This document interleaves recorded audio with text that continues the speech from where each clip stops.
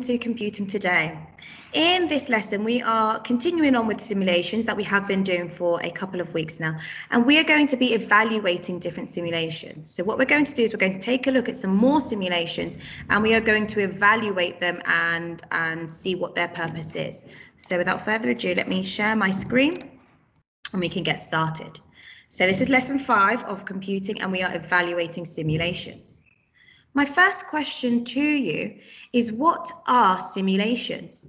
We've gone over the definition for quite a few weeks now, for 4 weeks. I want you to really have a think, what are simulations? And put that into your own words. Pause the video now so you can have a think and answer that question. Okay, hopefully by now you've been able to answer it. A computer simulation is a program that models a real-life situation. They let you try out things that would be too difficult or too dangerous to do in real life. There may be other reasons why you may not be able to do a simulation in real life, but usually it's because it's too difficult, too dangerous, it might be too time consuming or too quick to do in real life. But all it is it's a computer program that models a real life situation. My next question for you is, when might you use simulations? So when might you use a simulation? I want you to think about all the simulations you have done, because they can be examples. And if you've had experience using simulations in other situations, like I know some of you have some gadgets at home that help where you can explore different simulations. When might you use a simulation? Pause the video so you can answer that question. Okay, fantastic. I hope you've answered that by now. So a simulation might be used where the real life situation is too dangerous, such as maybe exploring a deep cave. If it takes too long, for example, traveling to space to explore different planets. If it's too quick to study, for example, if you wanted to see the path of a shooting star, that would be very, very quick to study because it happens just like that. So you would actually probably need to have a simulation to watch it happen. Or if it's too expensive to create. If you wanted to design your own city, that would be so expensive because you would have to buy all the resources and materials. You would have to hire people to help you build it. And it is simply too expensive to create in real life. So a simulation might allow you to do that, a computer program, or even some games allow you to do that. And they are also simulations, so that you can have a go of modeling that real life situation through the simulation. You will find that throughout this lesson, when you're evaluating the simulations, you might notice that it's more than one reason for you to not be able to do a simulation in real life. Okay, fantastic. Moving on. Can you think of all the different types of simulations that we have done? Here are some pictures to help you. Pause the video so you can answer that question. What kinds of simulations are there, and have a think about some of them? There are lots of different types of simulations. Over here, we've got a robot pet simulation. This is simulating looking after a real life animal. Here you've got a simulation of people performing surgery. You can have simulations of driving cars, planes, rockets. But there are so many more different types of simulations because it can be based on any real life situation that you cannot perform in real life for a certain reason. So some simulations represent dangerous situations for training, such as flying in space, or flying an aircraft, driving a car when you don't have a license, carrying out medical operations when you're not a doctor or you haven't gone and studied medicine, or even piloting an airplane. That would simply be too dangerous to do in real life. But there are lots of other simulations which are activities that are just for fun, such as racing simulations, exploring the underwater simulations.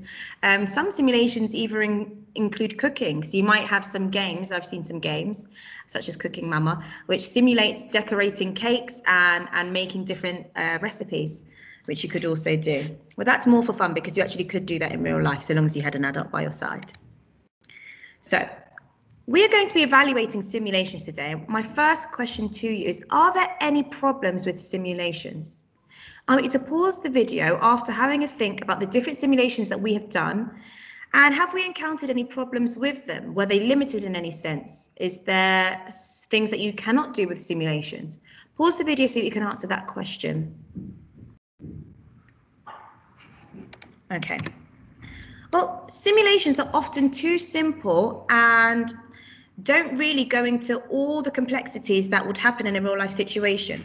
For example, if I go back to this slide here and I'm modeling in this simulation, I'm driving a car, this simulation might not show me speed bumps. It may not include the different weather that could happen that might affect driving. For example, when it's raining, you'd have to use your windshield.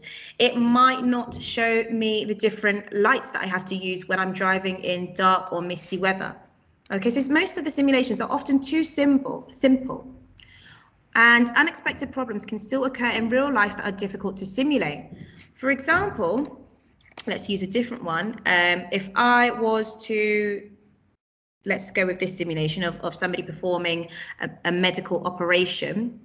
Okay, if this person's heart stopped beating, the simulation might not actually show that, because these are real problems that exist in real life, and a real doctor might have to use their tools to help revive the person and bring them back to life and get their heart started again. They might have to use some the electrical iron pumps. Okay, but that simulation may not show the different situations that could occur.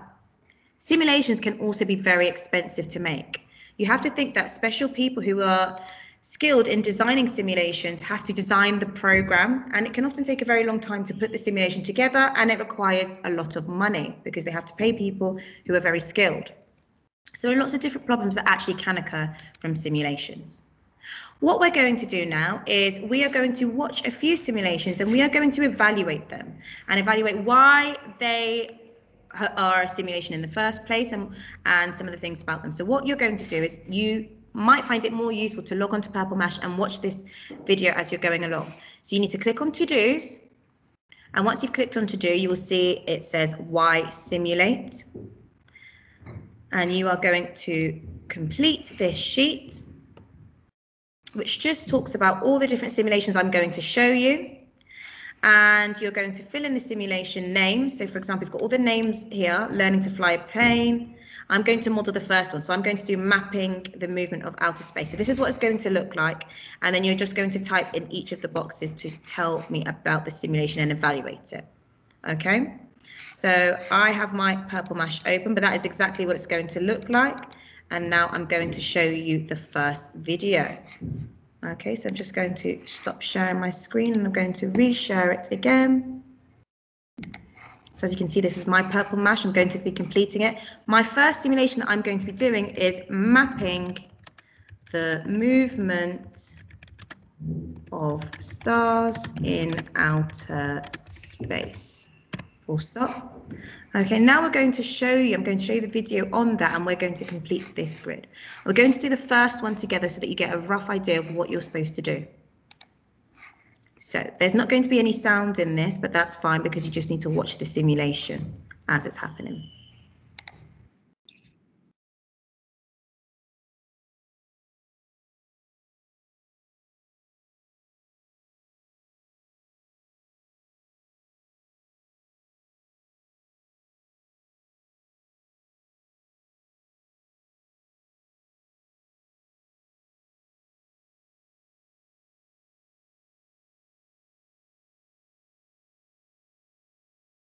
Okay, so I'm just going to show you a small clip of it because you don't need to watch all of it. So that was mapping the movement of stars in outer space. Now I'm going to complete my simulation evaluation. So is the simulation of mapping the movement of the stars? And as you saw, they were using a map to connect the stars and see the distances between them. Is it too dangerous to do in real life? Pardon me? So would it be too dangerous to do in real life? I want you to pause this video and have a think. Mapping the stars in outer space, is that too dangerous to do it in real life? And I'm going to put no. If you, and I'm going to put comma, no. If you were mapping the stars,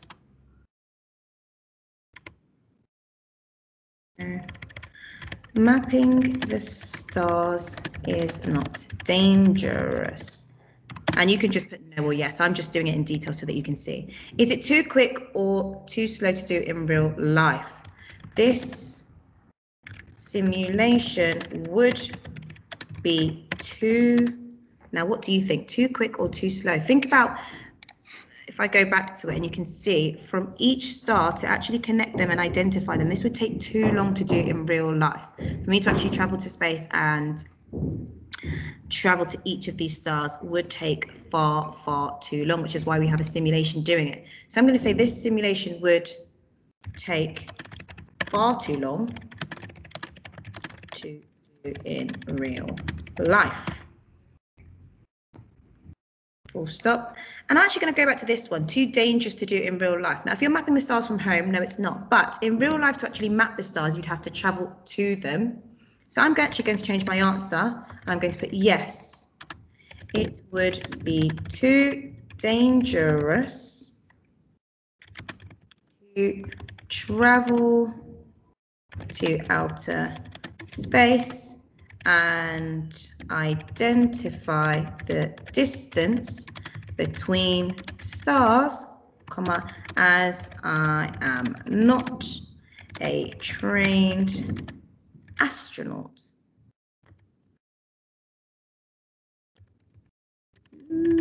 Astronaut.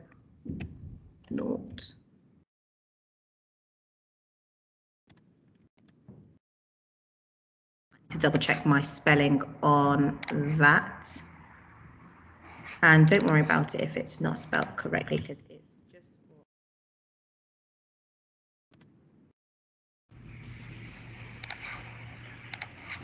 for astronaut 80. Okay, fantastic, full stop. And now we're going on to the next bit. Is this too expensive to do in real life? Sorry, that's the next one. For me to travel to space and travel between the stars and identify the distance, is that going to be something that is too expensive for me to do in real life? Well, think about it. I've got to have the money to travel to outer space. I've got to have the money for the equipment that would last me when I'm in space.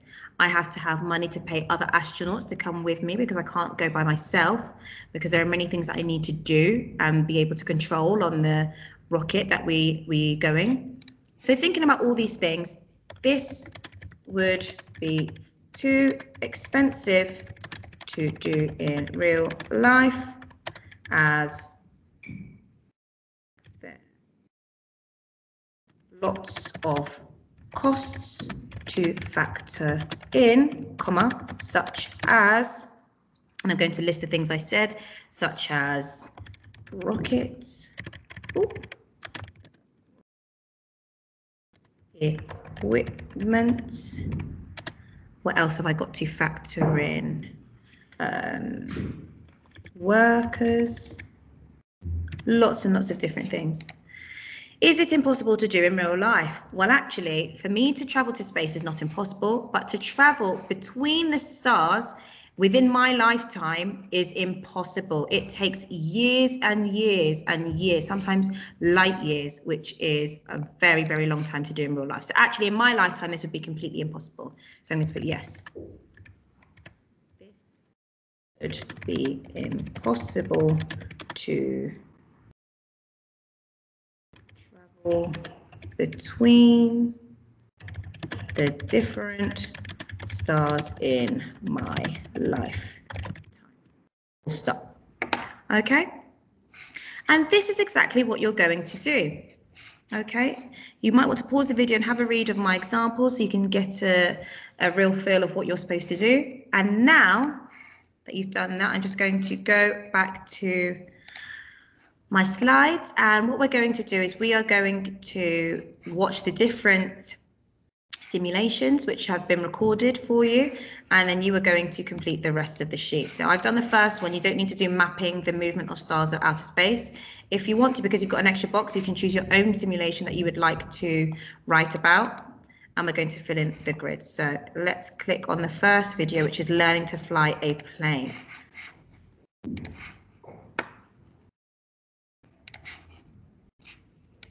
Okay. And I've just sped this one up slightly.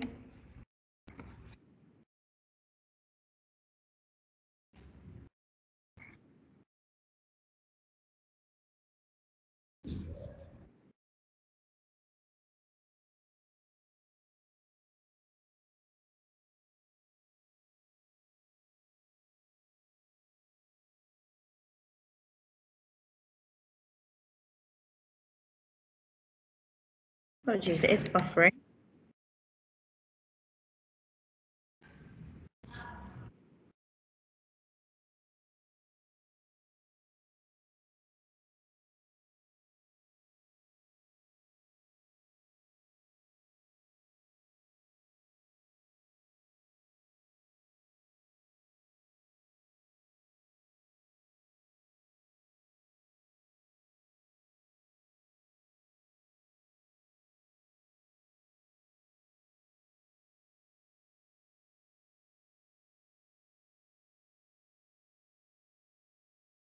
Okay, and I'm just going to stop that there because you don't need to watch all of it to get an idea of what you're doing. So what you need to do now is you need to go on to Purple Mash.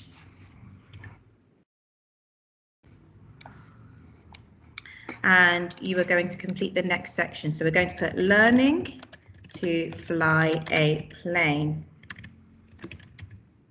And you've got to complete. Is this too dangerous to do in real life? And you're coming from your position as a child. As a child, is it too dangerous for you to fly a plane in real life?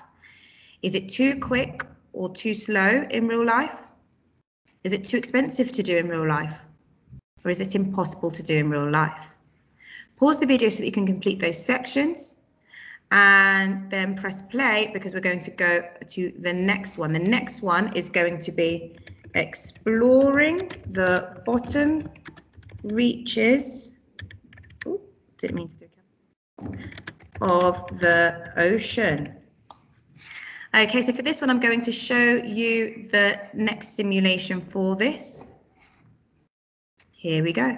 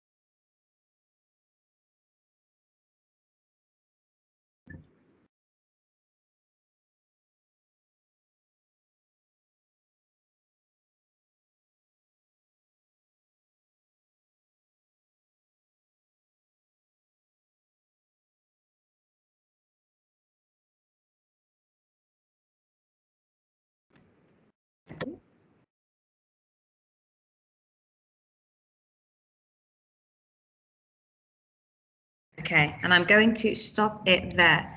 So going back to, oopsie days, we should have done learning to fly a plane next, but sorry about that. So we'll do this one anyway, because I've shown that to you. So exploring the bottom reaches of the ocean. Let's just swap those around.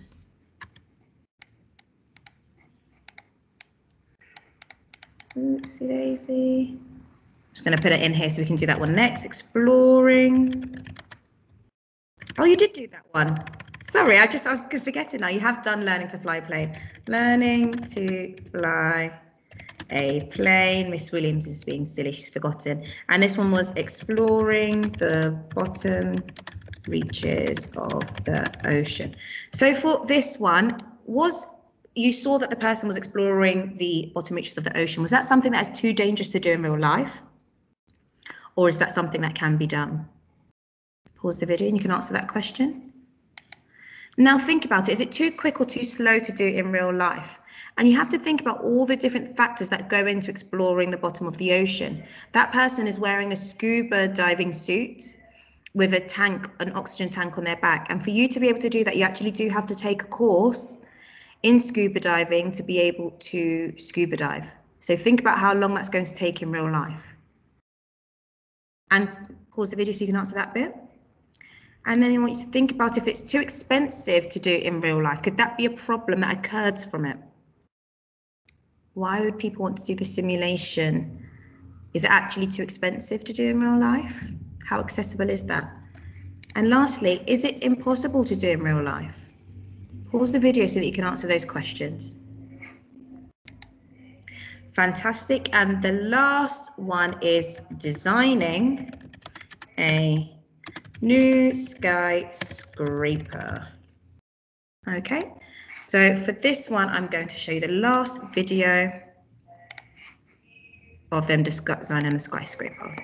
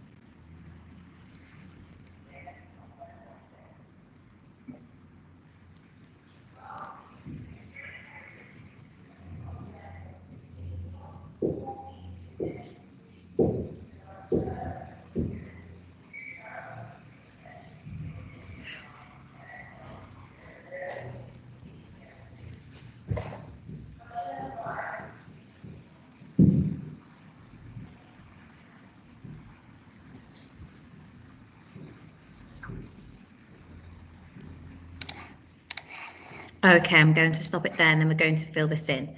So, is this something that is too dangerous to do in real life? Pause the video so you can answer that question. Now moving on to the next box, is it too quick or too slow to do in real life? And I just want to let you know, before you even think about that, to build a building takes years. And a skyscraper is a very, very, very tall building. So think about how long that is going to take. Pause the video so you can answer that question. And then you're going to answer, is it too expensive to do in real life?